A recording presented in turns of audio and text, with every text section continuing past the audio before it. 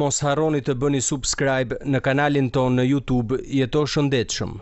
Lajmi i keq për ata që jetojnë me qira në Tiranë. Tirana si qendër ekonomike e vendit tërheq çdo vit qindra të huaj të cilët vinë kryesisht për punë. Të huajt në Tiranë janë ndër target grupet e rëndësishëm për tregun e pasurive të paluajtshme në vend, veçanërisht për tregun e qirave. Kërkesat e tyre ndaj tregut pasurive të paluajtshme përcaktojnë shpeshherë edhe nivelin e çmimeve të qirave në zonat kryesore të kryeqytetit. Sipas të dhënave zyrtare nga Shërbimi Kombëtar i Punësimit, në vitin 2016 në Tiranë kishte 495 të huaj të cilët u pajisën me leje punësimi në vend. Për këtë arsye, Eurostat publikon një anketë të veçantë të përvitshme për tregun e qirave me qëllim krahasimin me Brukselin, raport që kryesisht vjet në përdorim të huajve që zgjedhin të punojnë jashtë vendit të tyre. Çmimet rriten për apartamentet e vogla dhe bien për vilat. Gjatë 2017-s çmimet mesatare për apartamentet 1+1 u rritën nga 330 në 350 euro për metër katror, me një rritje në vlerë absolute për 20 eurosh. Rritje të çmimit mesatar gjatë 2017-s kishte edhe për apartamente 2+1. Sipas të dhënave të grumbulluara gjatë 2017-s, çmimet ishin 520 euro nga 510 euro që ishin një vit më parë, me një diferencë prej 10 eurosh. Në ndryshim nga banesat me sipërfaqe të vogël, hapësirat e banimit me sipërfaqe më të mëdha kanë pësuar rënje. Sipas të dhënave të anketës së Eurostat, çmimet e qirave për apartamentet 3+1 kanë rënë me rreth 10 euro. Rënjen më të madhe kanë patur vilat apo shtëpitë private. Në 2017 qirat mesatare mujore për vilat ishin 1350, rreth 100 euro më pak se viti 2016. Duke krahasuar të dhënat e Eurostat në vite për apartamentet 3+1, 2+1, 1+1 dhe vilat për periudhën 2012-2017, çmimet më të ulta për vilat kanë qenë në 2014, ndërsa qirat e apartamenteve kanë pasur çmimet më të ulta në 2013, ku çmimet sipas llojeve ishin për 1+1 330 euro, për 2+1 500 euro dhe për 3+1 660 euro. Në total, çmimet e qirave për apartamentet janë rritur me 2%, ndërsa çmimet mesatare të vilave për qira kanë pësuar rënje prej 7%.